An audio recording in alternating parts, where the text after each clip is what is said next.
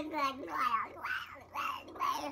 guys, and welcome back to my channel. Before I get to this video, I'm gonna say thank you to all of you who subscribe to my channel, and don't forget, if you want to comment and ask me questions, I'll comment back. So let's get into this video.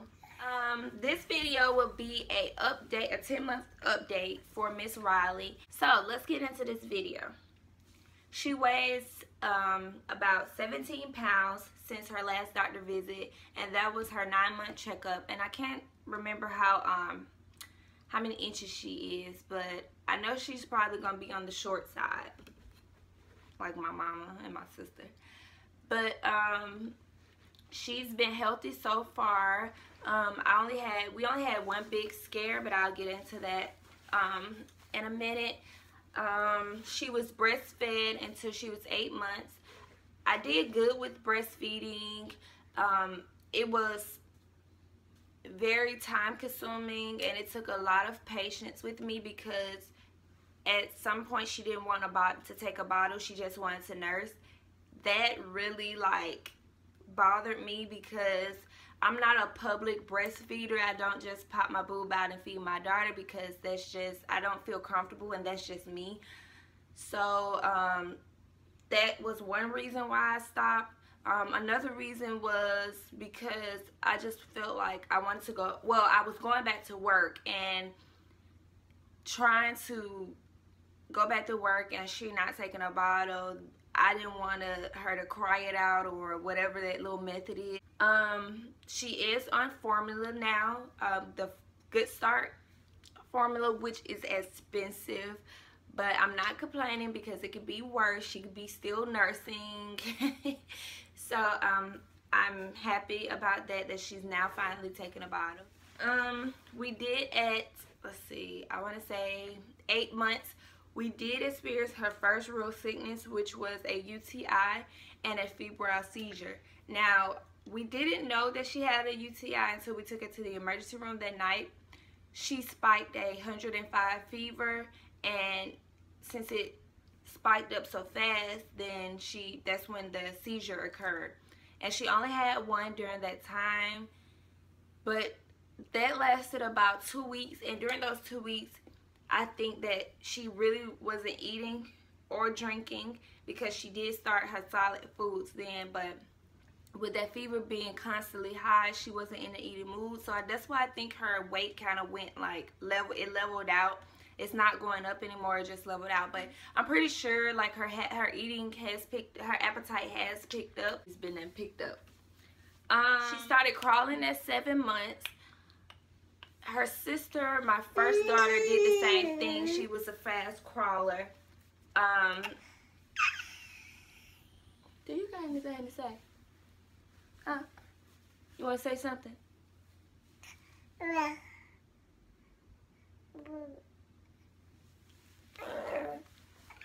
She is a talker, you guys, so she'll sit and have a conversation. Just don't try to hold her because she'll be like, don't touch me. So she started walking at 10 months. She is walking, you guys. I insert a clip in this video of her taking her first step. Follow me, y'all. The nibbles are waiting.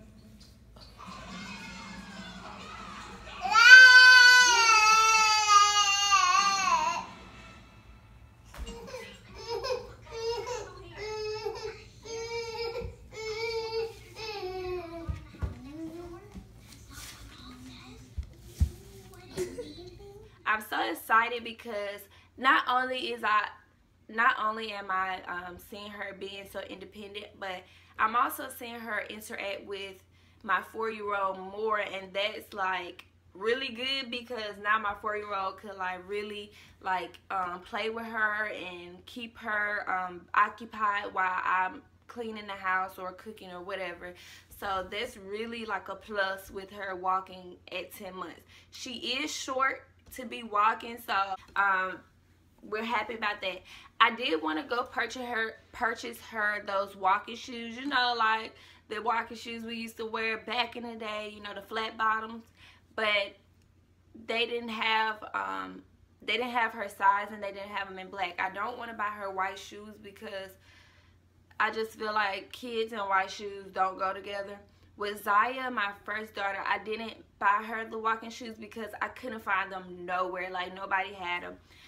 But now I've just purchased, since she's walking now, I've purchased her some little flats, ballerina flats, that she could walk in, that are flat bottom. And I got those from the children's place. I don't have them with me right now. They're probably in a bag up front somewhere. Now, also with her being a walker, learning to talk, her just growing, she also developed sleep regression.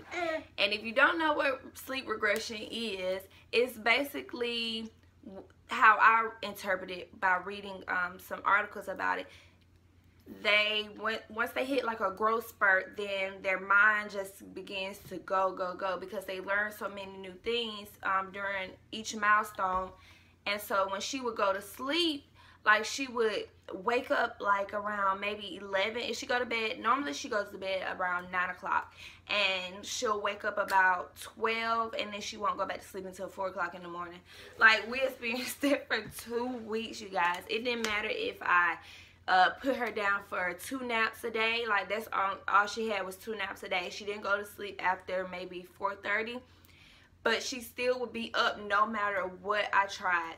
So that she's just now getting better with her sleep habits. I don't want to jinx it, but before then she would sleep during the night. She wouldn't wake up for a bottle or anything. And with that, I know people say it's not good to feed them during the night, but she only wakes up one time. That happened with my first daughter. Like, she would wake up for a bottle during the night. So to each child is different. If your child can sleep during the night, then kudos, but every child is not the same. And don't try to force your child to sleep, because sometimes even as adults we get hungry during the night and we get up and snack. So don't try to, you know, force your baby down if they want to wake up for a bottle. So that's my take on that. Like I said, her eating habits are good. She's starting to eat real food. She eat whatever my oldest daughter Zaya eats. Matter of fact, she finished whatever she don't eat. Like, she'll eat her plate, my plate, her dad's plate, and her sister's plate. Like, the girl just eats. She's happy when she eats. She dances when she eats. So she's not going to be picky. One thing I do regret with my first daughter is not letting her try different foods at a young age. So now she's very, very picky. With her, she eats fruit, vegetables. She'll try anything. And I haven't found too much of anything that she might not like. With the little squeezy things, I don't know what they're called, but I know she doesn't like anything with plum, prune, or anything that's purple looking. She loves the carrots, sweet potatoes, anything of that nature. So I'm so happy that I don't have a picky eater with her like I did with Zai, which she's 4 years old, and she still is picky. We're getting a lot of questions on like what we're gonna do since both of their birthdays are on holidays. This year, Riley's birthday doesn't fall on Thanksgiving necessarily. It falls on Black Friday. And Zaya's birthday is still going to be on Christmas Day. But we might go home for her first birthday. I'm not sure.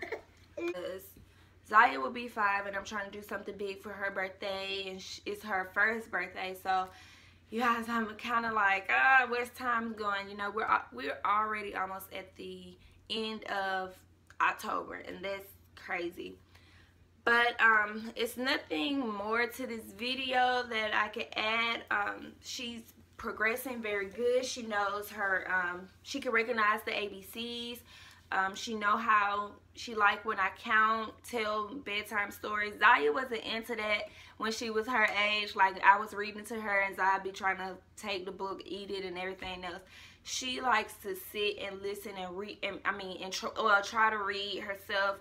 Like, I think it's because she has an older sibling that she's trying to do everything that her sister does. But that's it for this video, you guys. It's nothing to add other than I'm happy to be her mother. Bye bye. Say bye bye. So thank you guys again for subscribing. Don't forget to thumbs up this video, and if you have any questions, like I said, comment them below. I'll answer them to the best of my ability. And thank you guys for watching, and you guys enjoy your holidays.